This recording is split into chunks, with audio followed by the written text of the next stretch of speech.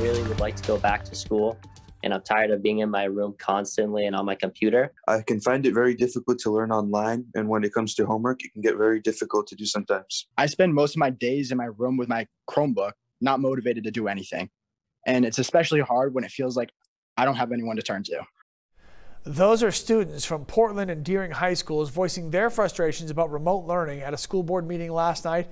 Students grades 10 through 12 have been learning remotely now for more than 11 months.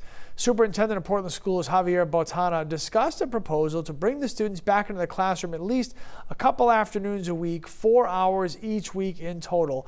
He says he wants to do this for a number of reasons, including poor attendance for virtual learning and the declining number of COVID-19 cases in the area. When we pulled back in November, it was, grounded in a groundswell of concern about the cases that we could see down the road.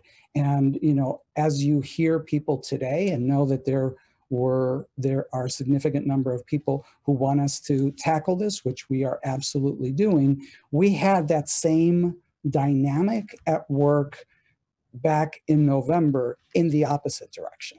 So I do think it's important for, to ground us in the fact that we are where we are and that it's different from where we were in November. And that's why we are tackling this at this time.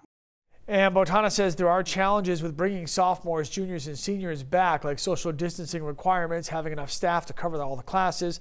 Families in the district have formed a group called Back to School Portland. It's gained nearly 300 members on Facebook. Those parents have said the superintendent's plans leaves many parents with a lot more questions than answers.